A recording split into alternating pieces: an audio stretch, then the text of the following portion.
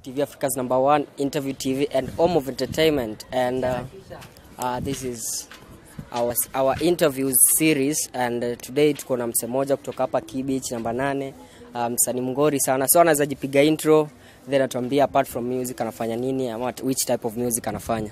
Ni aje? Poa sana. Eyo ni NULIF music hapa, heavyweight MC, the African street boss. Leo niko ndani Lloyd's TV. We make it happen. Yeah. So uliingiaje kwa muziki na maybe nini ilikuinfluence kufanya muziki? Okay, growing up sema nilikuwa from a musical background, but then I used to listen to music a lot. Then growing up in our community, that's Kibera, the only way that we could express the challenges that tuna face mtaa ilikuwa through your music. So I guess expressing whatever you feel ama challenges ilikuwa easier through music. That is what influenced me. So I started like singing other people's song at a tender age, na hiyo kitu ika grow to slowly kwa passion, nikaanza kuandika saa ngoma zangu. Yeah. And first ngoma yako kupiga kwa studio ilikuwa which year, na ulipataje hiyo opportunity ya kuingia studio? Okay, my first song ilikuwa inajiita Wish. Actually it was talking about wishes of people kwa ghetto and stuff. Ilikuwa hip hop. Hiyo nilipiga immediately after high school. That was in 2008. Yeah, hiyo ndo nilipata time nikaingia hapo nika do my first recording. Yeah. Na kuingia studio inakuwa expensive, kwanza kwa upcomings inakuwa ni challenge sana. So ulipataje opportunity? Okay, starting ilikuwa bit sema ilikuwa challenging, but ilikuwa bit tricky, but through knowing people ndio pia ilinisaidia ku access studio, because najua artist wakianza challenge na kuanga how to afford a studio, availability of a studio. But then niseme tu nilithank Mungu ama pia na thank pia kujuana na watu, kwa sababu we had 2 or 3 studios hiyo time nilikuwa naanza. Contrary to size, I think size maybe major challenge inaweza kwa wasanii ni because nimeona studios ziko mob, watu wanafungua ma studio, but starting I think challenge was just accessing the studio hiyo tu. Yeah. And how do you market your music first, kama upcoming ukianza ndio isikike, because marketing inakuwa process sana, inakuwa ad. Upata una market aje ngoma yako? Okay, marketing naweza sema like with the current situation, the COVID situation in the country, to teach a lot that we can market our songs via online. So build a lot your perspective ya like online marketing pia ina work to some extent, because with clubs ilikuwa locked, places za watu kugather pia zilikuwa locked. So most artists, niseme tu all over the world, people opted for online platform. So my #1 place where I'm marketing my songs ni online platform, NULIF Music, that is kwa YouTube, IG, Twitter, all around. Yeah, then secondly ni yo kupeana tu ngoma, like kutumia mse ngoma, ukipata mse personally, maybe if you have a CD unampea, na pia word of mouth. Alafu pia kutry ku get your music iko out there, maybe in mixes za DJ, na pia kwa TV stations and radio station. Yeah, that is majorly how wana push ngoma zangu. Na type of music yenye unafanya unaweza itaje? Okay, mimi nafanya hip hop rap music. Yeah, hiyo naweza sema nafanya. Yeah. Na ulifanya for how long and gani ilikuja first? Nimesema okay, music nimeanza at a very early age, but my music recording nimeanza 2008. So my first ilikuwa hiyo Wish, but my breakthrough ilikuwa ngoma inajiita Ulisikia Wapi. I think that is where most of the people saw me. We had opportunity tukafika 10/10 hapo, tukarepresent, tukaikuwa on rotation.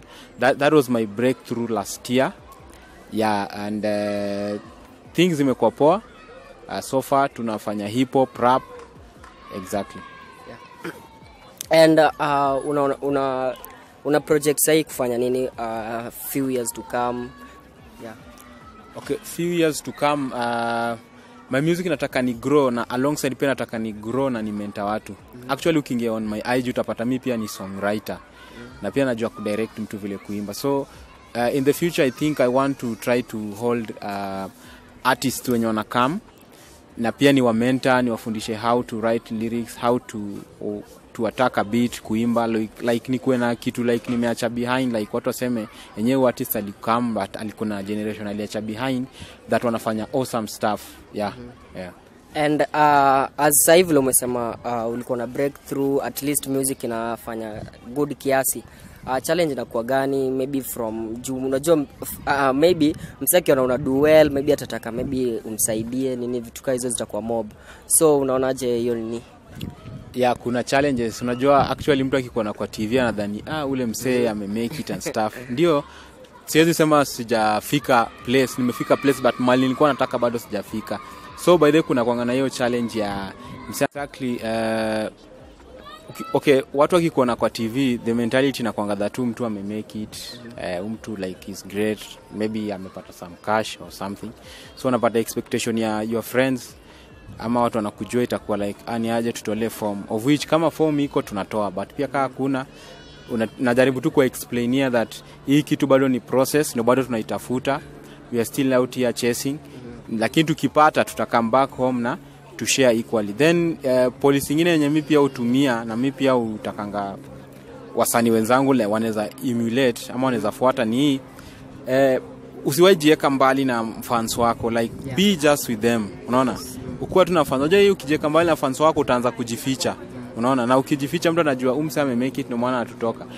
At least endanga tu wagote kwa tu na hao, just be you the way you were before.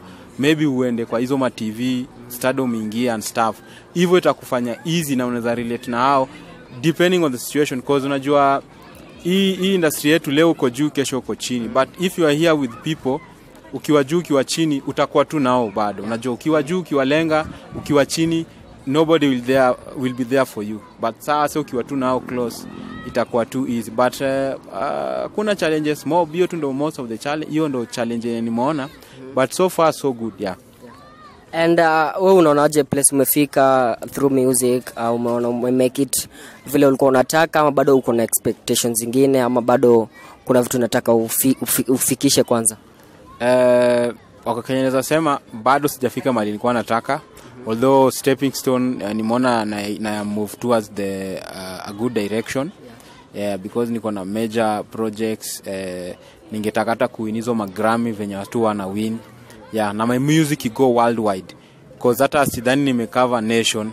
I think nimecover niseme tu a quarter of the nation, but ijafika vizuri. So nataka ifike kwanza the nation, tuingie Afrika mzima, then tuende dunia mzima, to blow to all over. Yeah.